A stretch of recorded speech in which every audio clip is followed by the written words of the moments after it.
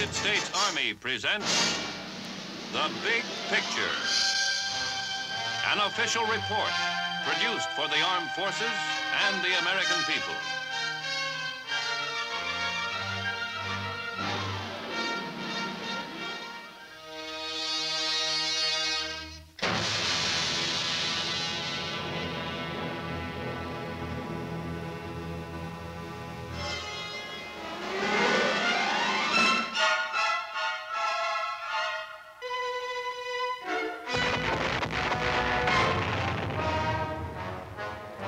It was a time of violent change and massive challenge for so many people in so short a period.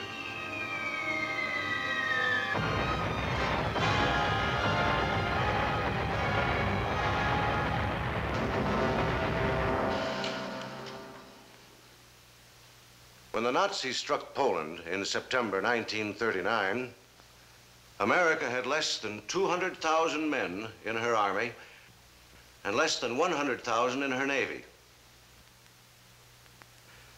But between November 1940 and June 1945, more than 10 million men and women entered the Army and 4 million more joined the Navy, the Marine Corps, and the Coast Guard. Thus, in a few years, 14 million people were changed from peace-loving citizens into the greatest fighting forces the world had ever known. It seemed like a miracle. In a way, it was. But this miraculous accomplishment had a truly humble beginning when the undramatic, unglamorous job of training was launched in earnest with whatever materials were at hand. Racing against time, training became most challenging and exacting.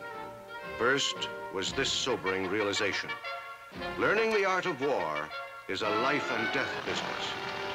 Our enemies were armed with advanced technology and hardened by ruthless experience through blitzkrieg.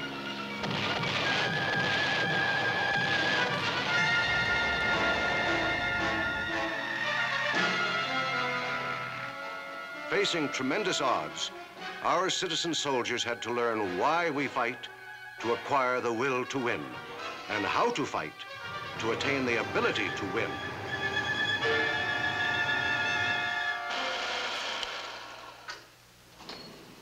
To do this gigantic job on borrowed time, with a scarcity of qualified instructors, the armed forces urgently needed superior tools to give more learning in less time with longer retention. And a vital part of the answer was training aids and devices, the tools for learning.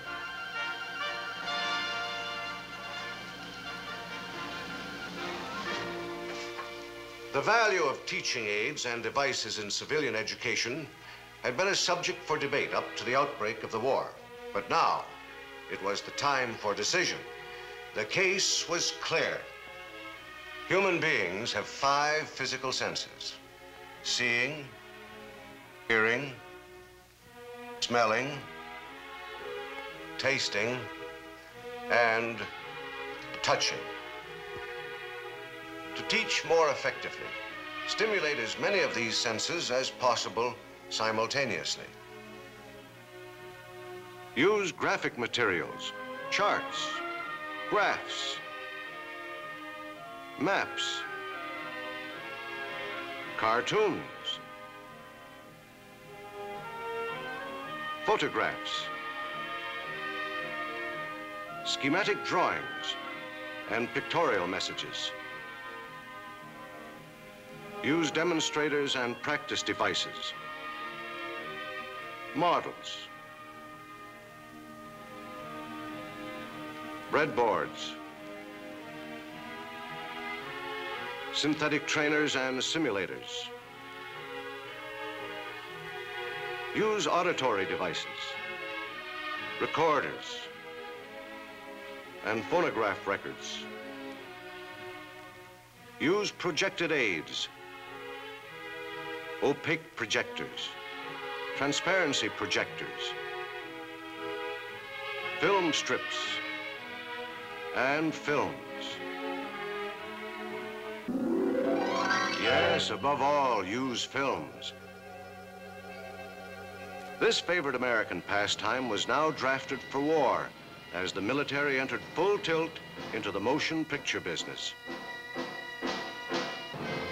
Applying the truism, one picture is worth 10,000 words, the Army used films to inspire, to inform, and to instruct on a scale unprecedented in history. Informational films kept our troops constantly informed about their prime interest, the progress of the Allied advance. June 4th, 1944. Rome was free, liberated after 21 years of fascist rule.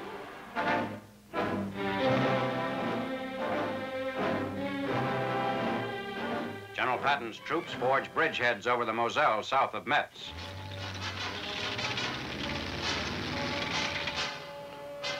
But more to the point for our story were the training films. Designed to facilitate training, speed up the development of skills, and set standards of performance, they presented specific objectives to successive and widespread audiences. They taught more fully than the lecture and could reach even those with little education. This type of film was especially effective in illustrating concepts and activities difficult to explain in the classroom in any other manner. The quiet of dawn, broken only by the hushed approach of assault craft. Bayonets fixed by grim fighting men crouched low in the specially constructed barges. If this were the real thing, the ticklish and savage job of gaining a foothold along a hostile shoreline, it would be the result of careful planning and rehearsal. Payoff, an amphibious assault by American troops in the Southwest Pacific.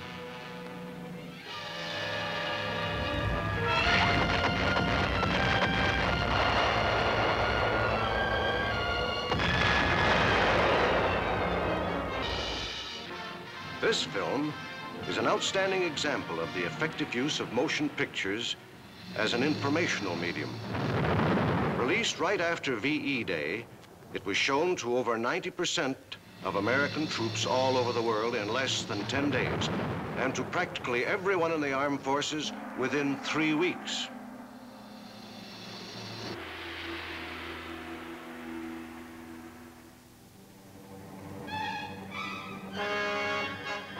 Between Pearl Harbor and the Japanese surrender on the Missouri, the armed forces produced more than 6 times the number of all educational films and film strips ever produced before in the United States. The war was won, and few among the cheering millions realized the case for multisensory aids and devices was proven by victory.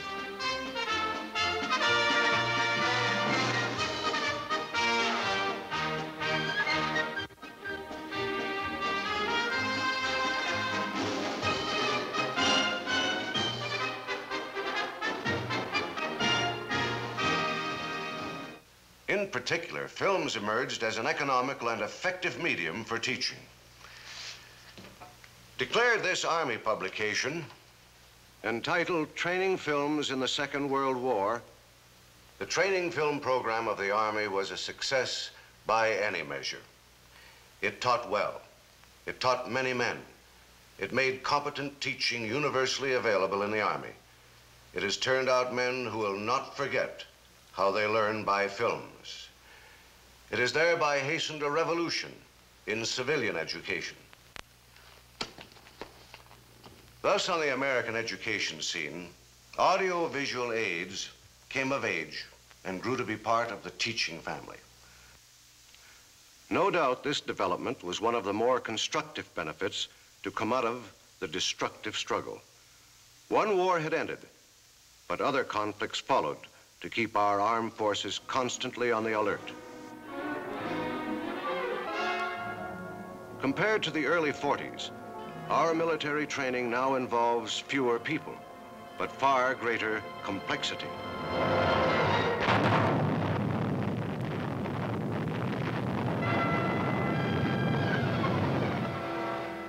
For we are in a period of intense political and technological revolutions. The fast shifting of power on many continents, is coupled with leaping advances in nuclear research and space exploration.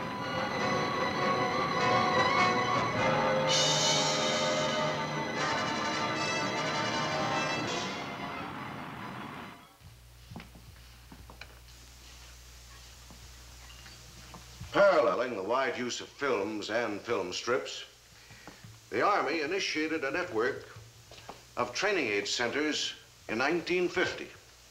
These centers make available a broad range of other aids and devices to the smallest units within the zone of every Army command in the United States, as well as overseas. The training aid requirements of all Army activities are thus served with a minimum of delay and expense. A typical example is the center at Fort Meade, Maryland.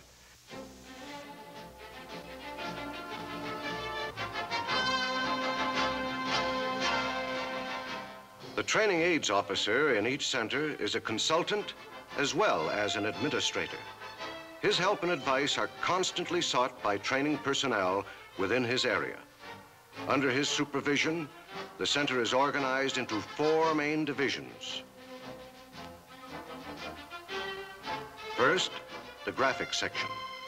It produces charts, diagrams, signs, and other two-dimensional artwork for specific needs not fulfilled by ready-made items, and reproduces them by silkscreen process when more than one color is required, or by the Ozolid machine for single color copies. Second, the device group. It makes three-dimensional models and devices, whether in wood, plastics, or in metal. It is equipped with a spray room for painting large surfaces and a paint shop for detailed work. Third, the warehouse section. It stores, issues, inspects, and ships the ready articles. Fourth, the administrative group. It maintains records, renders reports, and supervises the center personnel. Inventory, requests, shipments. All can be checked out at a moment's notice.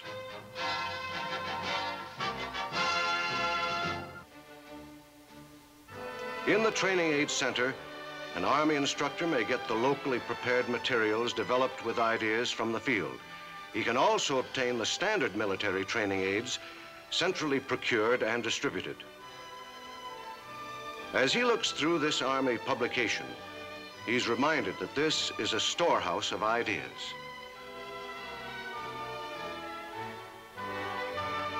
Actually, this storehouse is only a display window, for the wealth of training aids readily available in the Army can never be contained in one catalog.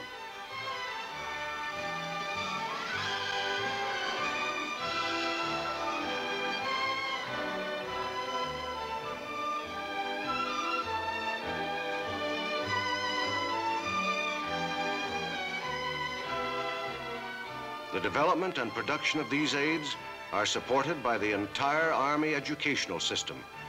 There are more than 30 service schools in the United States Army, and they all use training aids extensively. For instance, the infantry school utilizes many devices for basic training, such as this model of a compass. It combines several important characteristics of a good training aid. Its size makes it visible and clear to a large class. Its accuracy gives true understanding of the real thing. And its ruggedness makes it portable, durable, and useful in the field, as well as in the classroom.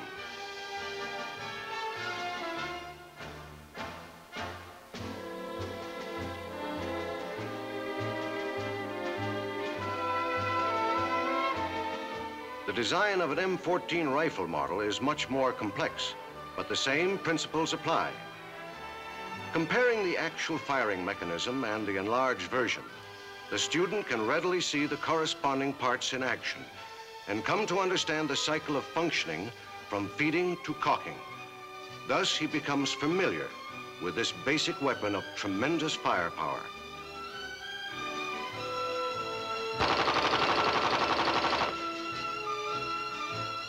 The use of a terrain model on a sand table helps greatly. to explain the plan of attack or defense in field exercises. The making of a paratrooper shows that training devices are sometimes indispensable. This swing landing trainer gives students realistic practice in landing without injury. Each student must perform satisfactorily on this trainer before he is allowed to progress to the next stage. A mock door provides the setting for a brief course in the technique of exiting an aircraft. Then up the 34-foot tower, the airborne trainee learns how to control his body from the moment he leaves the plane until he receives the opening shock of his fully inflated parachute. With confidence in his equipment, in his technique, and in himself, developed on various trainers, the trainee can face the space below him unafraid and touch the ground uninjured to earn the coveted silver wings of a paratrooper.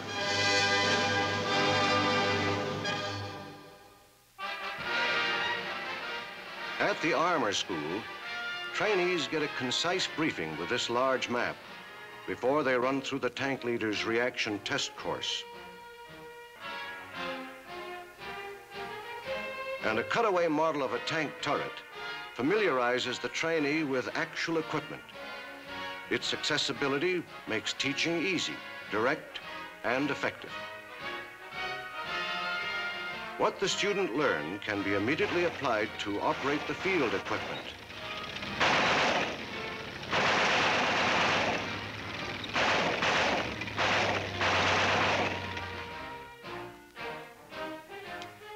At the Artillery and Missile Officers Candidate School, the intricate functioning of artillery components becomes simple and clear through the magic of operating models.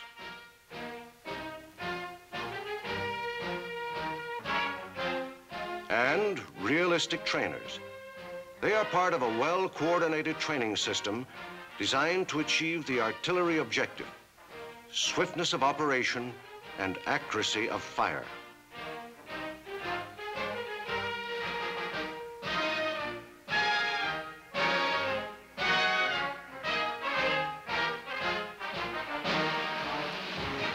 At the Chemical Corps School, simulated gas contamination adds realism to field maneuvers without real danger and high cost.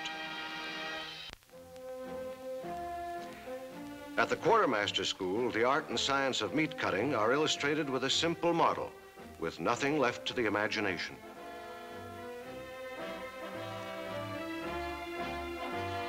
At the Transportation School, the transmission of power through fluid is shown by a series of models.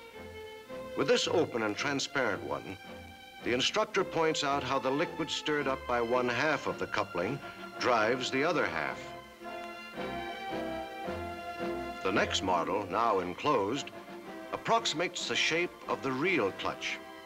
What happens inside is exactly the same as demonstrated before. The lower shaft drives the upper one through the liquid.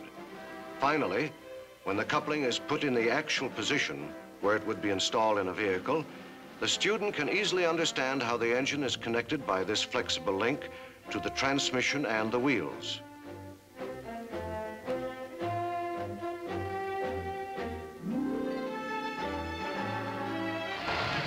Here, the experience of cargo handling on a freighter is imparted to the trainees by putting them to work on a ship that forever dreams of going to sea.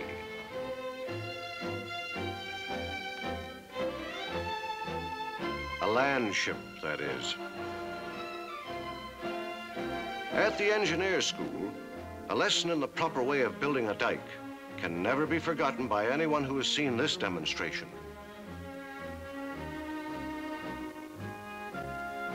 At its airborne section, the art of vertical movement is practiced first on the ground.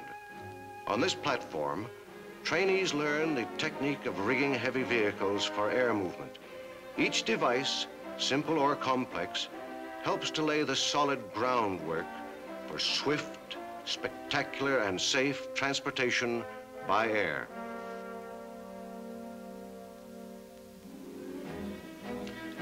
At the Provost Marshal General School, A model of a typical city provides the future military policeman with many troublesome situations that may confront him. For example, problems in traffic and riot control are realistically illustrated.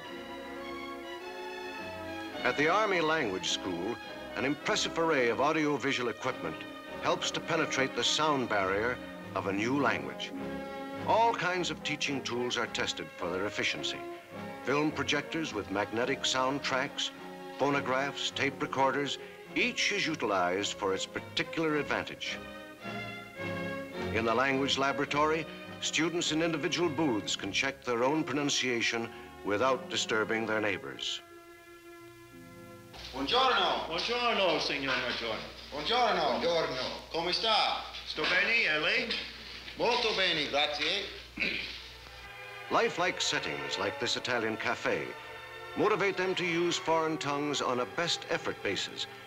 An ordinary table and chairs become scenes in restaurants, nightclubs, cafes, or private homes, dependent solely on the student's imagination. Sembra che io non abbia mangiato da 3 giorni. Ordiniamo degli spaghetti? Perché non ci facciamo portare la lista? Sì, chiamo il cameriere.